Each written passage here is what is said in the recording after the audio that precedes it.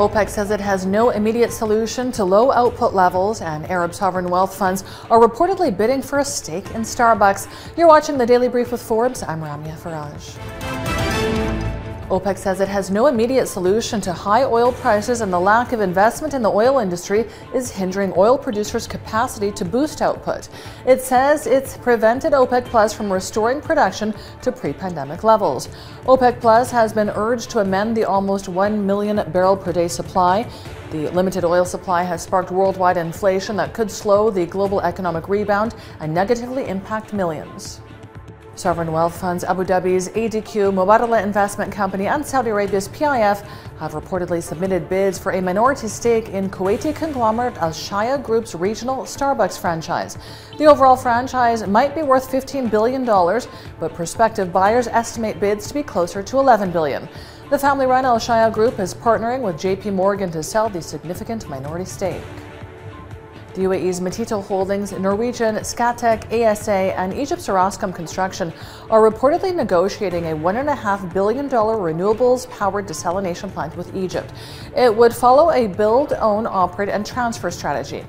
Meanwhile, Matito says it's working on the world's largest wastewater treatment plant, where the water would be used to irrigate 500,000 acres west of the Nile Delta.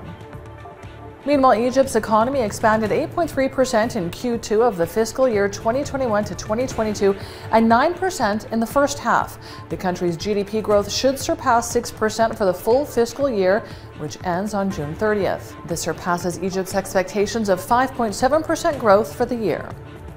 Shopify says it saw slower sales growth in the first half of the fiscal year. It says the e-commerce boom at the peak of the pandemic is cooling as more buyers return to storefronts. Shares of the Canadian firm were down 16% on the news.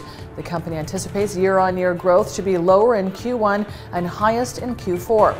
Shopify's total revenue for Q4 2021 hit $1.38 billion, a 41% increase from the same quarter of 2020.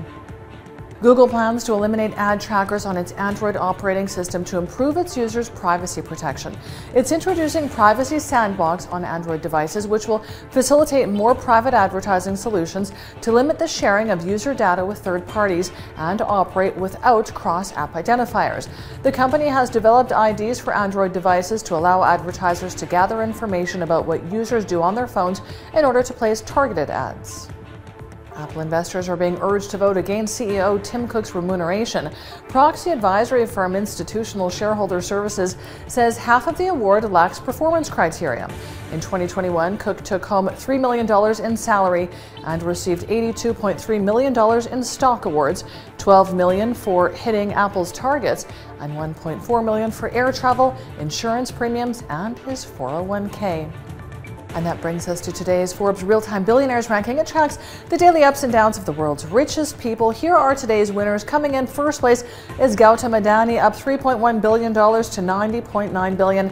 Our second biggest winner today is Jeff Bezos, up $1.6 billion with net wealth of $184 billion. And our third place winner today is Robin Zhang, up $1.1 billion with net wealth of $48.8 billion. Check out our website and social media for all of the latest billionaires news. Sotheby's will put a 15.10 carat De Beers Cullinan blue diamond at auction in Hong Kong on April 27th. The diamond was cut from an over 39 carat rough stone discovered in April 2021 in South Africa. It was bought by De Beers and diamond cutter Diacor for $40.18 million. Sotheby's expects the diamond to fetch over $48 million. Not a bad turnaround. I'm Ramya Faraj. This is the Daily Brief. Thanks for watching. Bye for now.